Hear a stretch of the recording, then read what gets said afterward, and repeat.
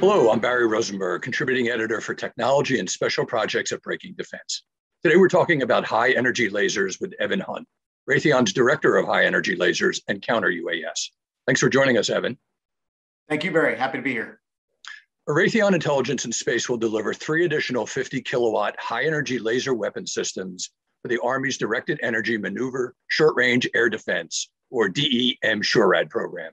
Tell me a little bit about the program and the threats it is aimed at. So right now we're building combat prototypes, which will make their way into the hands of soldiers to prove that the laser weapon technology is ready for transition to an upcoming program of record for these DEM SHORAD Stryker vehicles. That program of record will be a 1/3 component, so the other 2/3 will be more traditional weapon systems. And these laser weapons are really being looked at as very compelling capability to precisely deal with asymmetric threats in an optimized manner. They're firing invisible silent beams of light that are rechargeable and right off the vehicle to deal with those threats. So Evan, you mentioned asymmetric threats, and I'm wondering what kind of threats DEM SHORAD program is specifically aimed at. So laser weapons have great potential for being the right solution for low cost and swarming threats, which are being used more and more by adversaries today. That includes group 1, 2, and 3 drones, basically drones that are available off the shelf, all the way up to drones that are maybe the size of a cruise missile. And then it also includes rocket artillery and mortar that can come in great numbers, and you need a way to engage it cost effectively. And then finally, even rotor attack aircraft, the laser weapon has great potential to engage those aircraft as well. I'm wondering if you could expand on that a little bit. And I know you're providing the high energy laser and other systems. I'm wondering whether you can go into a little bit more detail. Yeah, so Raytheon is building the 50 kilowatt high energy laser. We call it the laser weapon module. And we're also delivering the radar acquisition system. So laser weapons are optical systems, and they require a radar to cue them. Basically, you get a radar track, it cues a electro-optical sensor, which you then zoom in on the target. So you actually get to see the target as you prosecute an engagement.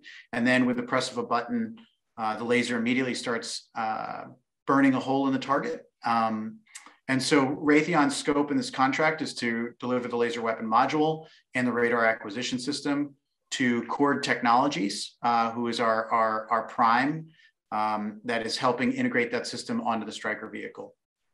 Very good. So besides being a counter-UAS solution, the system also has counterintelligence, surveillance, and reconnaissance capabilities. So what are those capabilities specifically?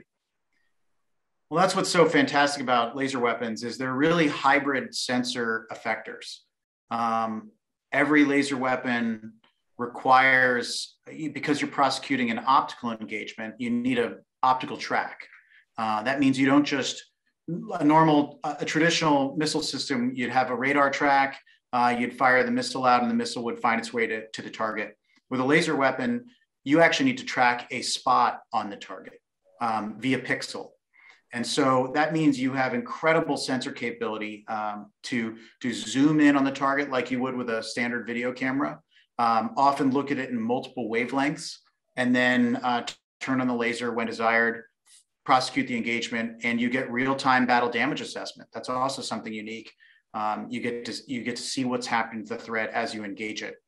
And then the time you're not actively engaging threats, the rest of the time, you're surveilling the area. You have an incredible radar capability. You have an incredible electro-optical infrared sensor capability that can be used to positively ID a range of threats or do a more traditional intelligence, surveillance, and reconnaissance mission, giving troops on the ground eyes they've never had before.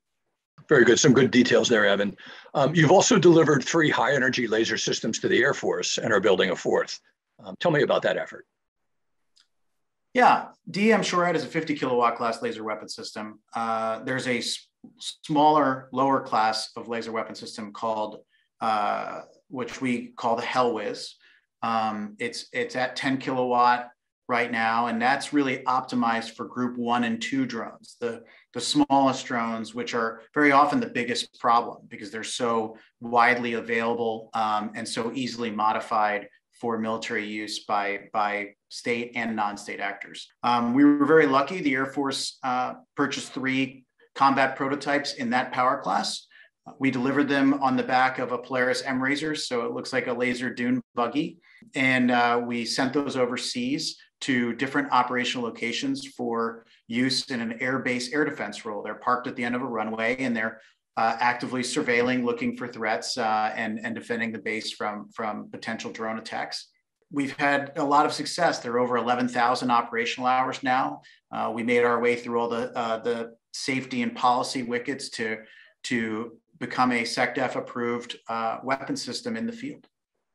Thanks for that response, Evan. And so you mentioned there was a 4th system as well.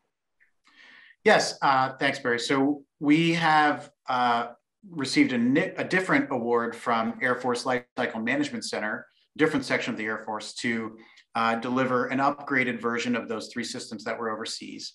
This one is packaged differently into a pallet that goes on the back of a commercial truck. Just for different operational scenarios, a pallet is indeed easier than a laser dune buggy.